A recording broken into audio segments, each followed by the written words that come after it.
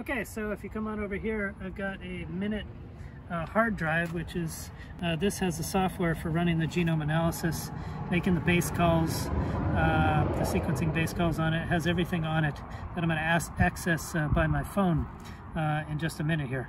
Here's the genome sequencer. So you can see my hand here. It's a very small device here. And what you do is you can load two different types of flow cells in there. The standard flow cell is $900. And this is what the standard flow cells look like.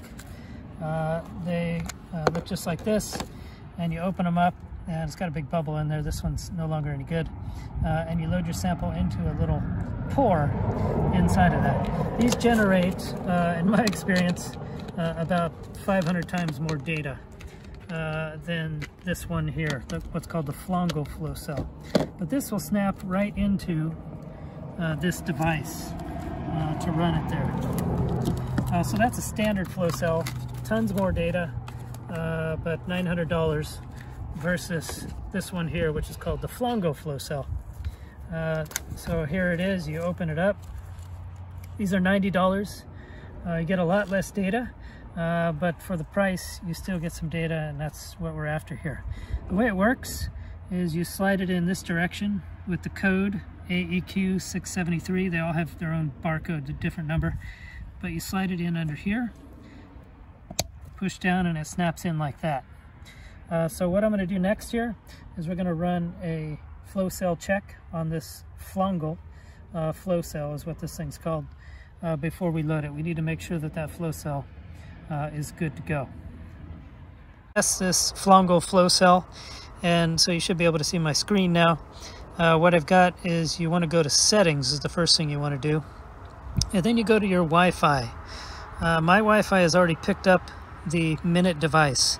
The MinION device is right there. It says Wi-Fi MT. They're all MT dash some number. So ours is 111.289. After you select that, which is already selected, and you put in your password, then you're ready to go to the next step. So we've selected the Wi-Fi, the device.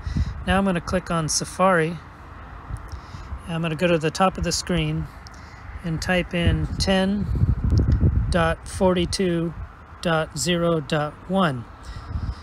That is our MinION device there.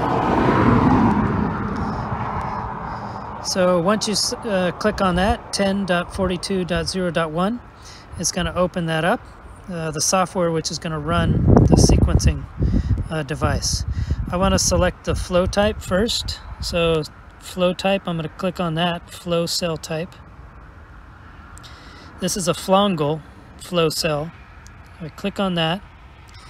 And then I'm going to go down lower here. Now I'm going to rotate my screen and click on, oops, let me go back. Flongle, yeah, here we go.